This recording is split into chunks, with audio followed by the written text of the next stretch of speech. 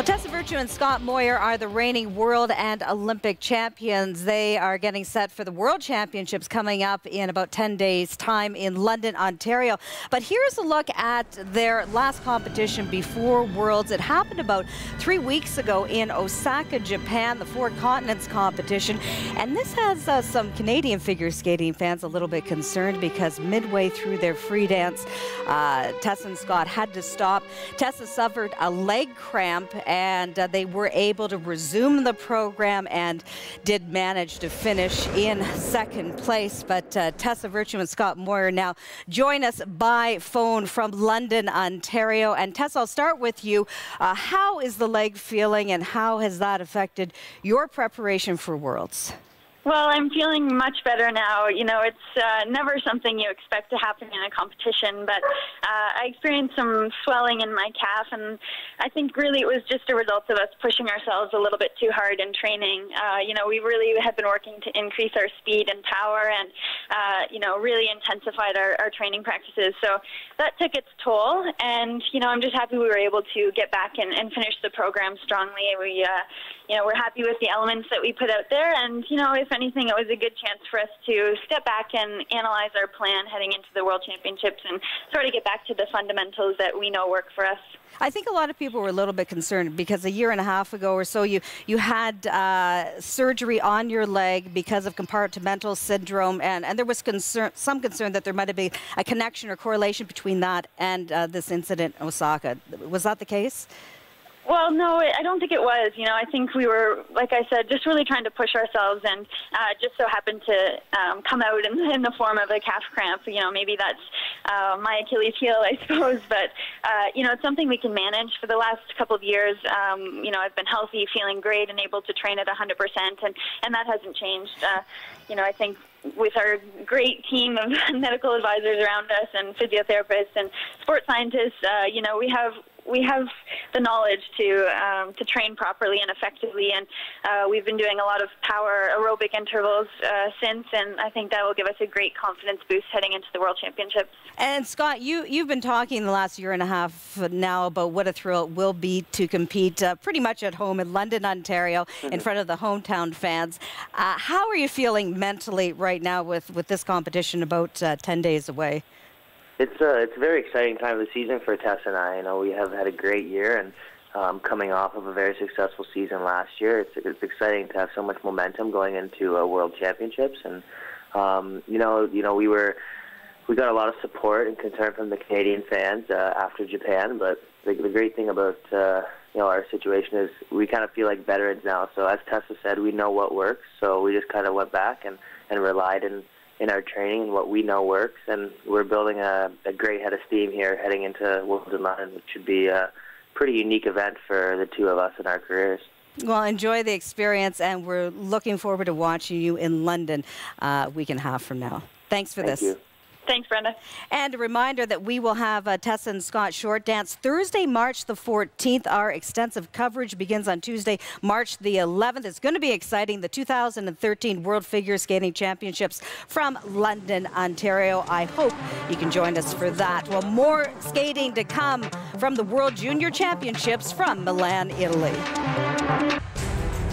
Our coverage of the World Junior Figure Skating Championships continues now on CBC Sports Weekend. And Tracy, we turn our attention now to ice dance. And, you know, Canada has really seen a remarkable reversal of fortunes in ice dance during the past 8 years. And it all started with a little team by the name of Virtue and Moir back in 2005. Well, no question. And they're not only leading Canadian dance, they're leading the world of ice dance. And it all started for them back at the World Junior Championships, Brenda, when they, in 2005, when they won the silver, 2006 winning the gold medal. And then you see Caitlin Weaver, Andrew Pogier with the bronze, Cronin Poirier with silver, and Paulin Islam with silver as well. And let's take a little trip down memory lane, go back to 2005 and take a look at the World Junior Champions back then, Tessa Virtue and Scott Moir.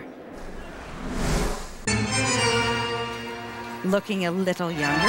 A little younger. And I remember when I first saw them competing. It was at the World Juniors. I think it was in Kitchener. And I actually had to move closer to the boards because they were so short. Sometimes you would lose them, but let's watch their elegance. Even back then as youngsters, it was apparent. Well, it's going to be interesting because one of the teams everyone wants to point to win this title is Alexandra Stepanova and Ivan Buchan. Ivan, his father, is the great Andrei Buchan, who you competed against. Yeah, Besmianova and Buchan, and of course they're celebrating their Olympic gold medal win 25 years ago last weekend, and now Andrei's son Ivan competing here with his partner Alexandra. They are the favorites. Last year, they were silver medalists here at the Junior Grand Prix final. They won the gold, no question. They are the team to beat. Let's go inside now, the Agora Ice Stadium, the site of this year's World Junior Championships. And Milan had only one ice rink just a little while ago before this one was built. This city, beautiful backdrop for this week's competition. Now, the Russians, as you see, sit first after the short with a 3-point lead over Papadakis and Cicerone of France. The American team of Aldridge and Eaton, well, they're a whopping 8 points back of first, and the Canadian team of Mackenzie Bent and Garrett McKean are in fourth place. Madeline Edwards and Xiao Kai-Peng are sitting sixth, and that's where we're going to start now with Madeline Edwards and Xiao Kai-Peng, the reigning Canadian junior champions. See lots of Canadian fans here making the trip to Milan. And Madeline is 16. And Tracy, from your hometown of Port Moody, British Columbia. And Peng is 17 from Burnaby, British Columbia. Yeah, it's so wonderful to hear from other skaters coming from Port Moody. When I grew up in Port Moody, it was a town of about 10,000. And my mom and dad helped start the Inlet Figure Skating Club, which I represented. And now these two have just had such a wonderful career so far. And they're so young. And their music comes from the Artist soundtrack.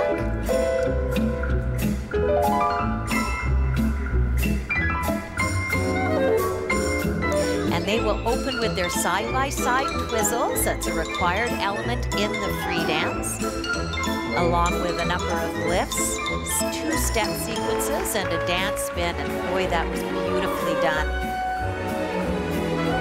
Look at how smooth they are. Remember, we saw the elegance of Virtue and Moyer a few years back at the beginning? Well, we're seeing that of these two too. Elegant lines. Look at the speed.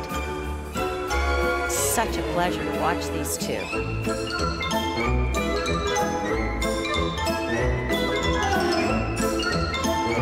Oh, beautiful backs, and look at how they're using their knees. Up and down in the skating knee allows them to get their flow and lots of speed across the ice, but also a softness and ease. Tracy, this team has been competing together now for 5 years and are coached by former Canadian skaters Zarin Lowe and Megan Wing. What a terrific job they've done with these two.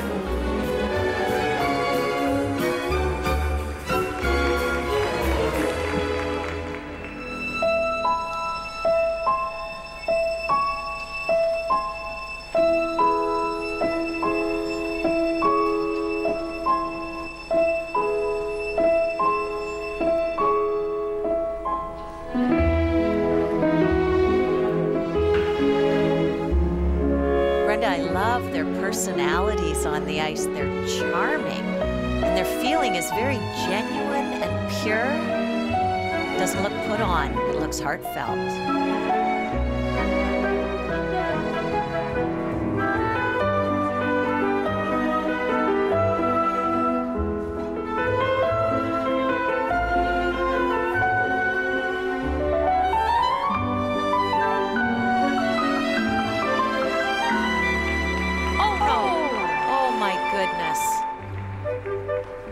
What a shame.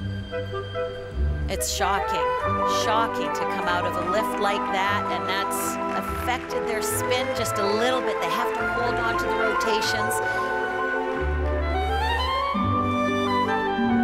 You just don't expect that. And at the junior level, it can be very difficult to recover because your brain's thinking about the mistake. We got to move forward now, guys. But look at them.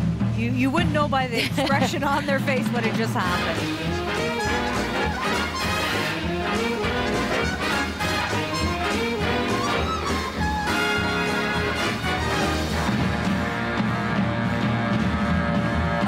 Again.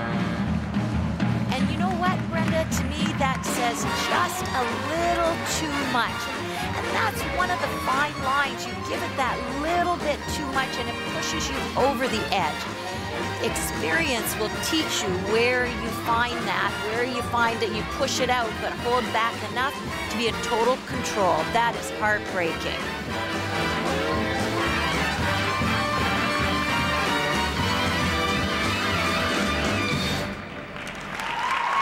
Well, a tough outing there for the Canadian junior champions, Madeline Edwards and Shou Kai Peng. I'll bet you that's something they've never even done in practice, and they're just wondering what happened. The scores here for the Canadians. The scores are just not going to make them feel any better. Costly mistakes. Erin will know how to help them out of this. You know, as disappointed as they are, I can't help but sit here and feel so excited about this team, about their future, their potential. I think they're lovely. Watch for them in the future, and I can't wait to see them at the senior level. Very, very exciting things to come, as disappointing as it is for them right now. Well, as we can see by the flags, French skaters are next. Gabrielle Papadakis and Guillaume Cizeron, who sat in second place after the short dance. But Gabriella, she twisted her right ankle, Tracy, in an off-ice warm-up just a little while earlier. And she went back to the hotel where the French medical staff attended to her. And let's see now how that injury may or may not affect their free dance.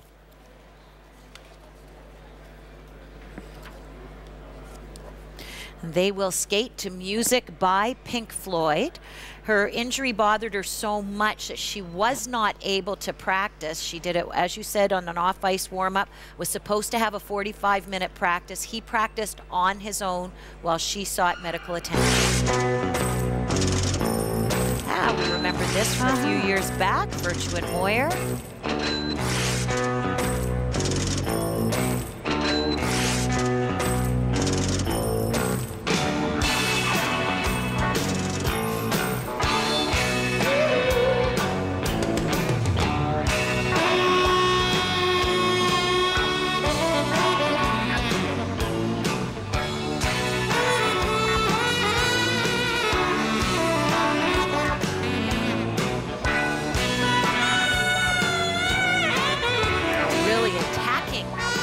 Step sequence. And you know, when the new system came in many years back, it helped the ice dancers immeasurably. You can see coming out of the twizzle there, a bit of a mistake. The new system put requirements in the ice dance event, and young skaters have to learn them at a young age. So by the time they get to the senior level, you just see their technical ability is really tremendous because of the years of being forced to do the technical difficulty.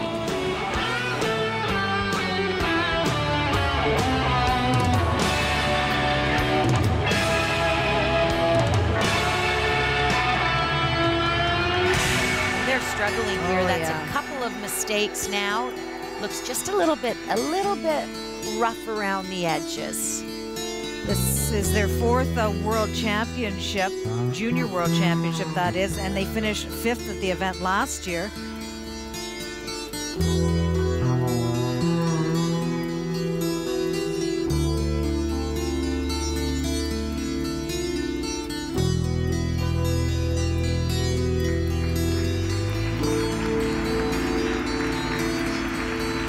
Hey you, standing in the aisles with itchy feet and fading smiles, can you feel me? They have a very free style. Hey you, don't help them open, they get down in their knees well, good extension. I find that it is a little bit sloppy in places, not all of the definition there all the time. Without a fight. But again, very impressed at the technical ability of this dance team. Out there on your own, sitting naked by the phone, would you For the junior level, I just, boy. I mean, physically and their look, and they're stopping. And obviously that ankle is really starting to bother. Or you can see it throughout the performance that she was certainly struggling with it. Now, Tracy, what happens next here? I guess the question is whether she'll have to. They'll go to the referees. They have to talk to the referee. And she's shaking her head and obviously in distress. At this point, the referee can talk to them about whether they will continue or not. They'll have 3 minutes if they decide to. It looks to me like they might not. And it didn't look like it was anything particular that caused her to stop, but probably we're a few minutes into the program and it's just probably throbbing, bothering her. This is interesting. We saw this just, you talked about it in the interview earlier with Virtua Moyer. Oh, and they're going to pick it up. And this is the third time we've seen this year in ice dance where somebody has stopped and been able to pick it up. It is within the rules. Why? I'm not sure. Lots of speed now into their circular step sequence. And she's back on that sore ankle and seeming to have no trouble with it at this point. And while there is no specific deduction for stopping and restarting, it would have an impact, one would think, on the judges and their overall impression of this performance. You know, one would think, but if there's not a mandatory deduction, then they are supposed to shut the brain off when the program starts and turn it back on and judge accordingly. It is not supposed to. I mean, obviously for me, any interruption affects it.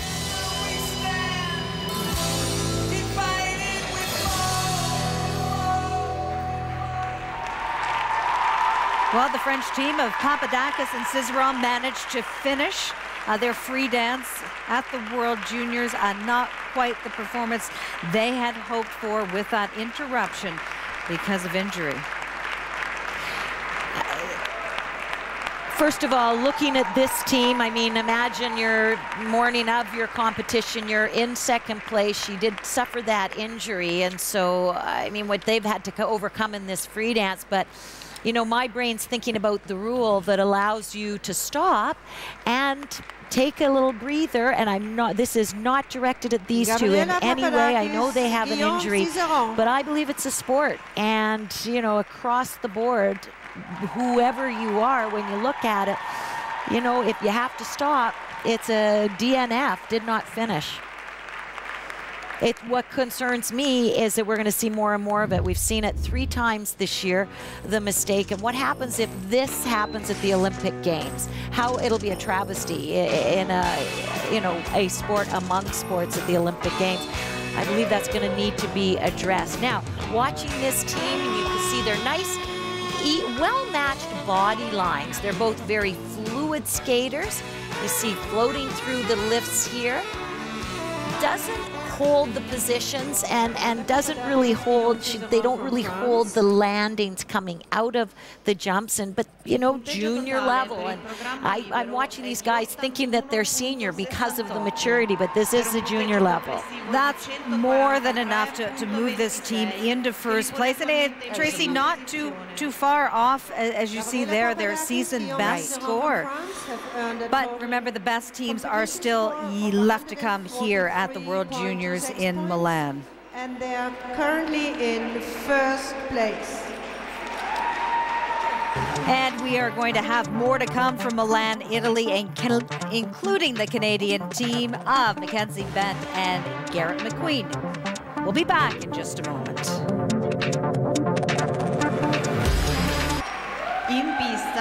Next to skate here in Milan are the Americans, Alexandra Aldridge and Daniel Eaton, who sat third after the short dance, and they are the reigning World Junior bronze medalists. They trained in Detroit with Canada's Caitlin Weaver and Andrew Poche, and the world bronze medalists Natalie Pashla and Fabian Borzat. And Daniel has Canadian roots. His grandmother married in Eaton, and they were railroad loggers who helped build the railroad from North Bay to James Bay. Grew up in Detroit.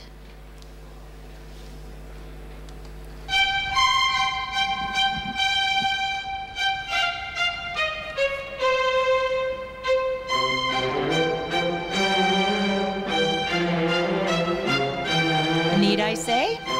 Fiddler on the Roof.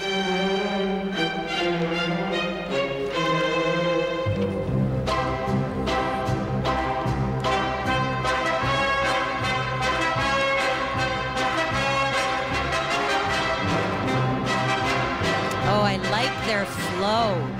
Look at the speed, very fluid.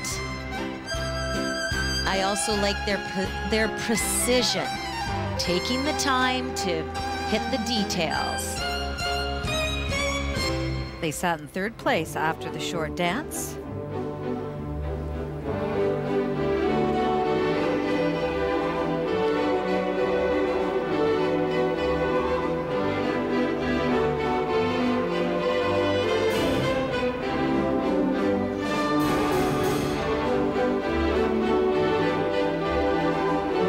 See their step sequence, a circular step.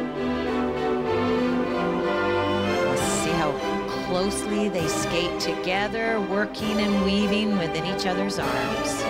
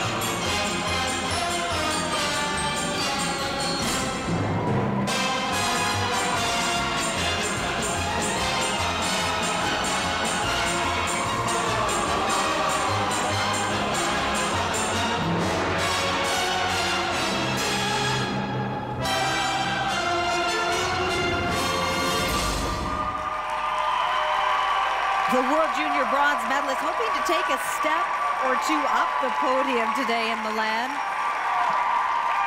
Two-time U.S. national champions, and that was really fun to watch, Brendan. It was a sort of program.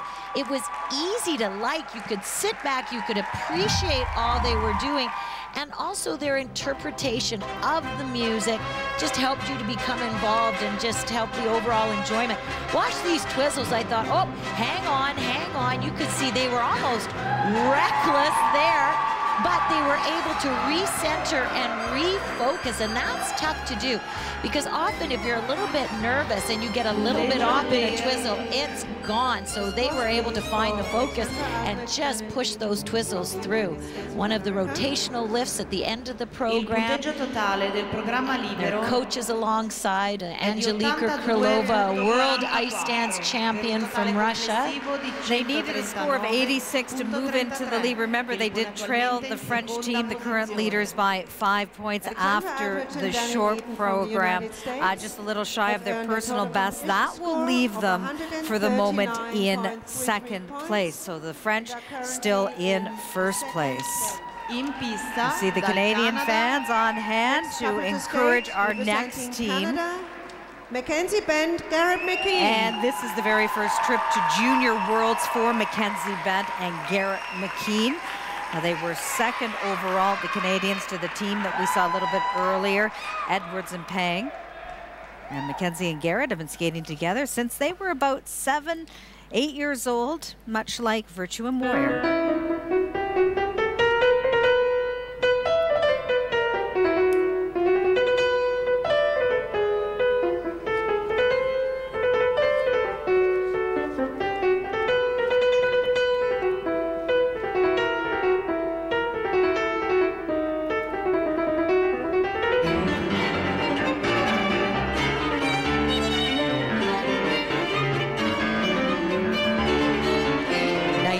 Of keeping the tango character through the twizzles.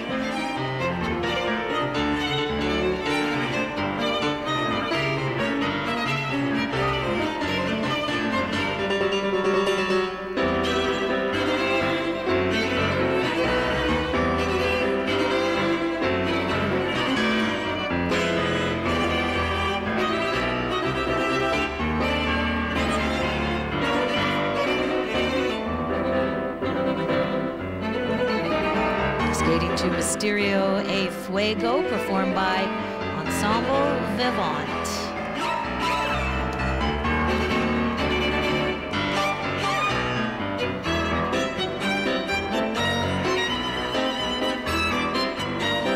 This team sat in 4th place after the short dance, 1 point off the podium.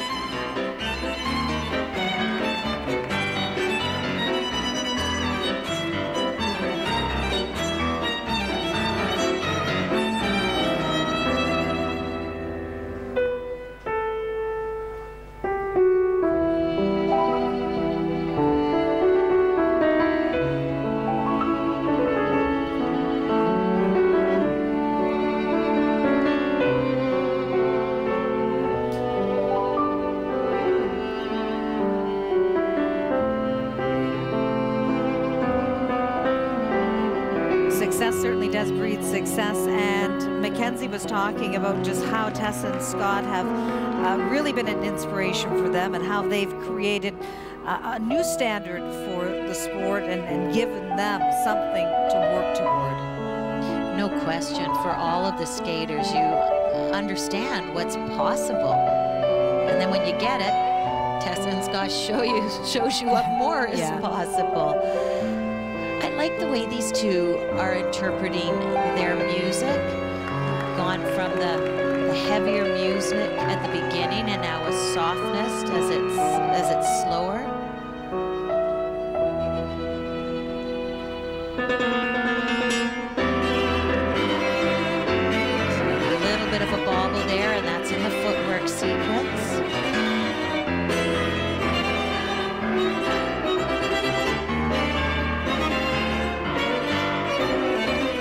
She has beautiful body line. Tango suits her.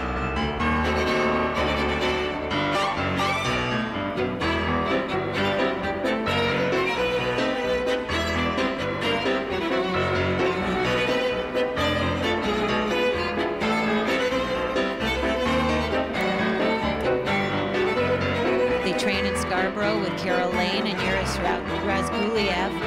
All of their teams are well trained and athletic quality. Nicely done by the Canadian silver medalists here in Milan. It really was a strong skate. I loved their short dance skating to a blues. It was beautifully interpreted. I would have liked to have seen a little more syncopation in the tango, just picking out a little bit more rhythm in the dance, and that all of that comes with maturity and time. This team too, a very bright future, Brenda. Fun. So let's take a look. That was a little bit of a slip at the beginning of the program. And I think it's going to be fun for these guys to really now work on their image and what is the look that they want to sort of take and make their own, and experimenting with different styles. Coach Carol Lane there in the Kiss and Cry. Uris is at home. He'll be training the other teams, and Uris was a world junior champion back in 1991. Shout out to him. So a couple points shy of a seasonal best score will put them in third place right now, but there are still two teams left to skate here in the ice dance competition at the World Junior Championships. Still ahead on we are nearing the conclusion of the ice dance competition here at the World Junior Figure Skating Championships in Milan, Italy. Just a couple of teams to skate here. And it is the first trip to this competition for Valeria Zenkova and Valery Sinitsyn of Russia. They are the reigning Russian junior champions, and they sat in 5th place after the short, but just 1 point back of 3rd place. And they will skate to music from Cats. And they've recently had a coaching change. They're now with Alexander Julin.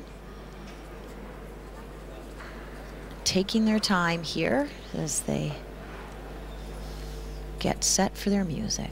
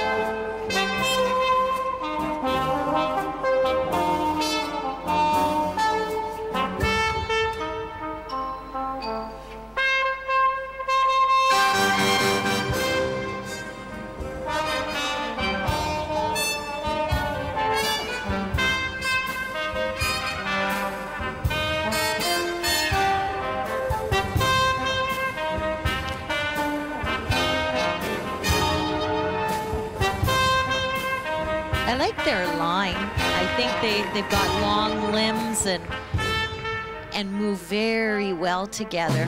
I'm not so keen on their choreography. I feel the rhythm of the music, but I'm not getting it so much in their skating. Well, this team was talking about what it needed to work on in the future, and they said we have to become more free with our skating. He says, right now our skating's pretty junior. We have to move it up a notch or two and make it look more senior. I mean, you've got a lot to work with this team. And that's, I think, perhaps the reason for the coaching change now, moving to Alexander Julin. That's actually what they need. They need, I think, choreography that challenges them. See how they're just skating here, looking at each other, holding hand in hand. That is the very most basic. And I think they're capable of a lot more.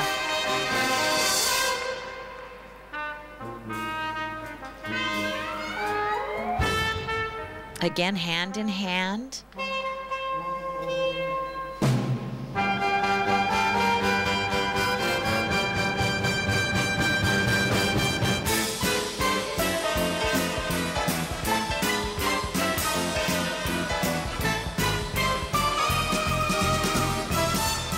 And struggling here in this footwork. It just doesn't feel like it's in sync with the music.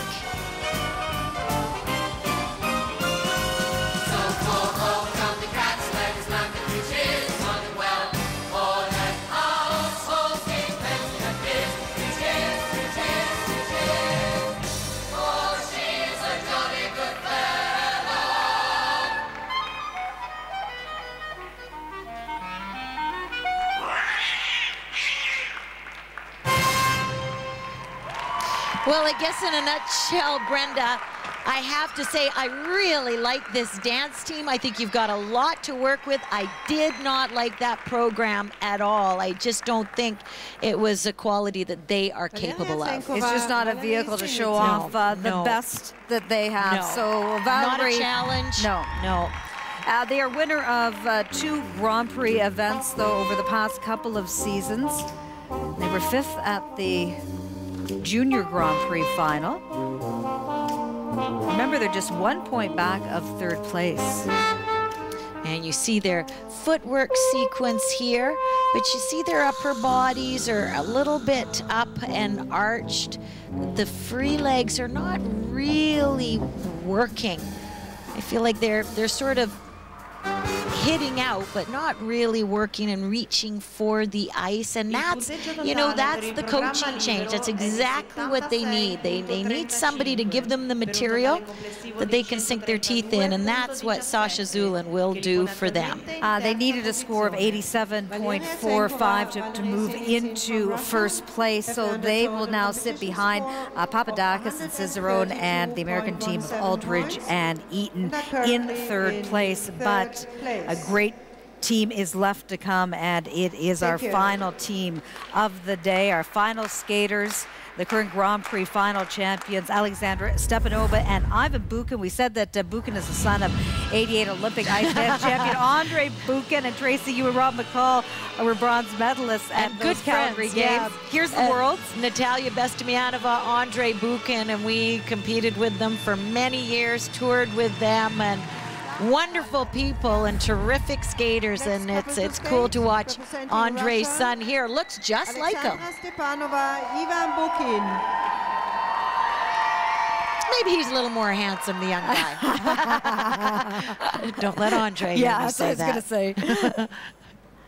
As you see there, their season's best, 88 points. They need far less than that to win this junior world title.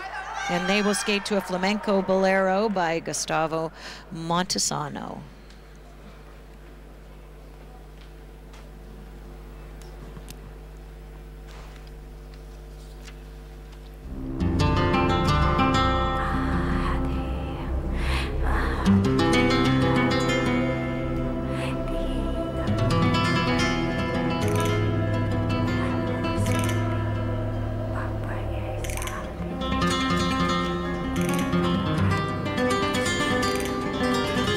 Gorgeously timed to the music, wonderful positions, and the detail to be applauded.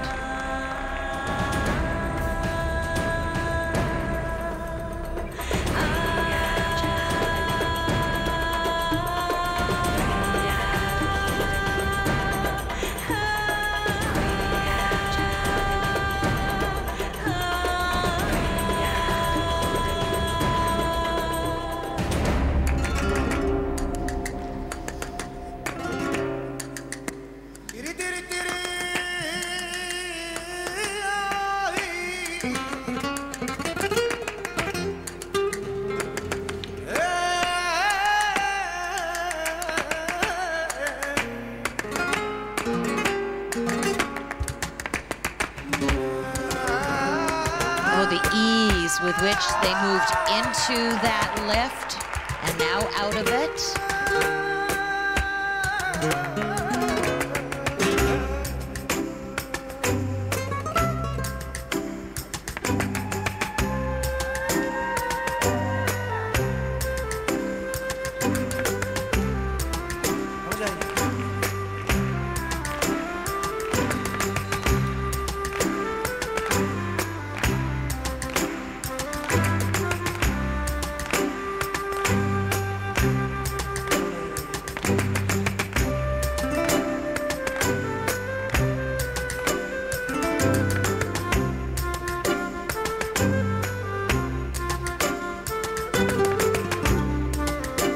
talked about the free legs of the other Russian dance team, and watch theirs, the legs that are in the air, and they have beautiful reach with the toe, nice unison and turnout.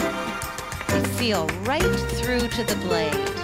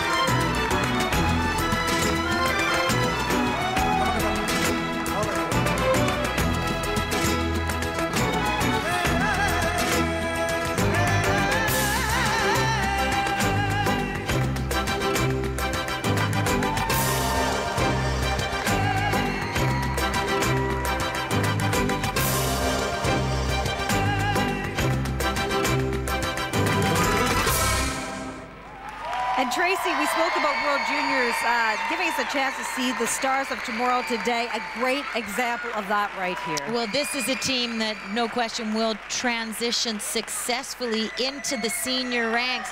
They have beautiful bodies, their lines match, they have a history together. So you can tell when they're skating, they're very, very sure about where they're going and how they're reacting. Watch this footwork sequence, the free leg lines, reaching. It's really important when you push the skate from the ice and it leaves the ice that it continues to reach for it. That anchors the position and allows the body to sort of play, keeping a solid foundation. She's very flexible. Both of them equally fluid, equally athletic and talented skaters. The magic number for them will be just over 78 points. We'll give them the world title. Remember, they were the leaders after the short dance. Right now, Papadakis and Cicerone in first, but that's for enough and a little more to give them the title here in Milan at the 2013 World Junior Figure Skating Championships. A wonderful performance by Alexandra Stepanova and Ivan Bukin of Russia. First place.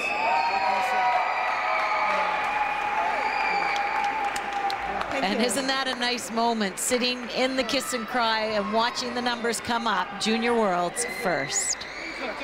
So taking the silver medal will be Papadakis and Cicerone, Aldridge and Eaton in third place. The top Canadians, Mackenzie Bent and Garrett McKean, will finish fifth, and in 12th place, Madeline Edwards and Sho Kai Pang.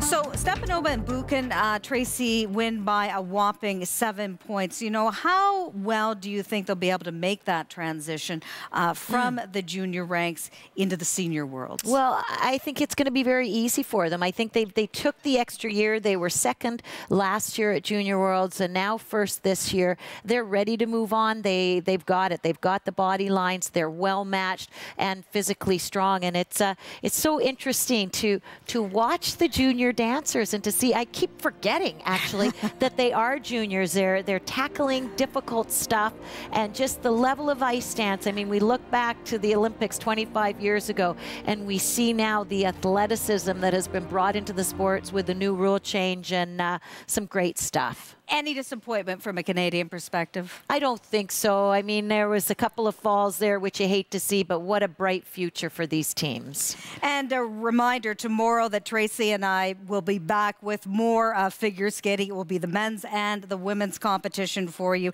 And the next week is going to be another busy, busy one. We're going to have World Cup giant slalom event, also short track speed skating. It's the World Championships from Hungary and the World Freestyle Championships. So right now, to Hockey Night in Canada, a game in Winnipeg between Washington and the Jets.